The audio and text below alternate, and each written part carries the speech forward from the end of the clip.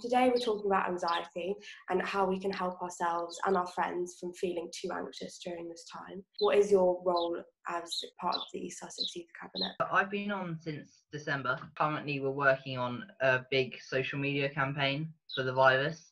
Originally, we were doing environment and knife crime. So I was on the youth cabinet from 2015 to 2019. So most of that time we were campaigning on mental health. And originally we produced a document for teachers to support young people in schools. So we created a similar one for parents. Hello, my name is Ola Ray and I'm reporting for Make Good Trouble.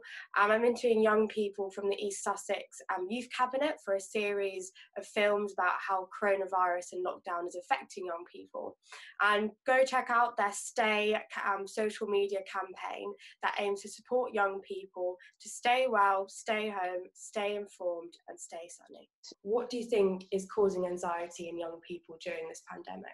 Uncertainty about the future, really. They're worried about school. They don't know what's going to happen when they go back to school. They're worried about their families and friends. They don't know how they're coping with the virus. Feel like, what's it going to be like once everything goes back to normal? A big thing is that lack of control. Because when you're a teenager, in that stage of your life, you're trying to become more independent. And I think with this virus, that independence has kind of been all taken away.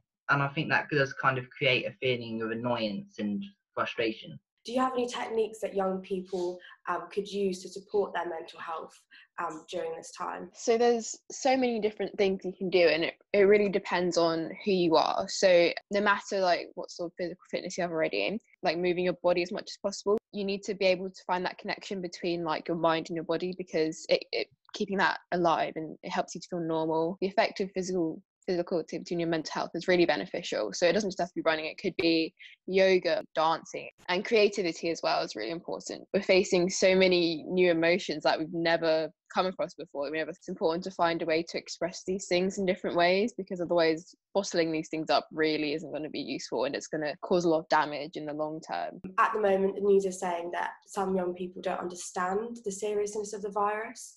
Why do you think that is, and do you agree with it? Definitely at the beginning of the virus, when they were first saying about the lockdown, there were a lot of people who were not going inside and not following the lockdown. But I don't think that was just young people. I think that was all ages of people, because they just didn't understand. I think there is that fear that we could start seeing more gatherings out in public. People may start to get bored. What can teens and parents do to help with feelings of anxiety? Where can they find help from?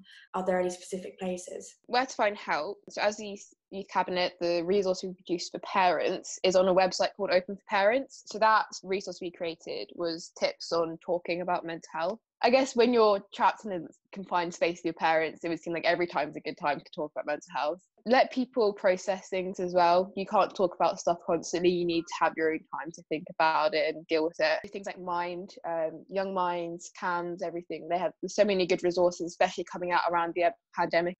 Plan UK as well, providing resources for young girls in lockdown. Trying to understand each other's situations. So parents who are worried about their job and financial security are going to have very different worries to teenagers whose university open days have been cancelled and exams have been cancelled. Being empathetic, thinking about what that person's situation is, and although it might be different, the feelings are probably the same. So what would you say to someone who is feeling anxious during this time? So I think at the moment there is a lot of negativity going around about the virus, and it is easy to get caught up in all that. You need to also think of positives. Whenever you think of a negative thought, you could try and think of something you're grateful for in that moment. And that can kind of balance that anxiety. So you're thinking of good things and bad things. And you can appreciate everything you're getting out of the lockdown rather than just what you're losing.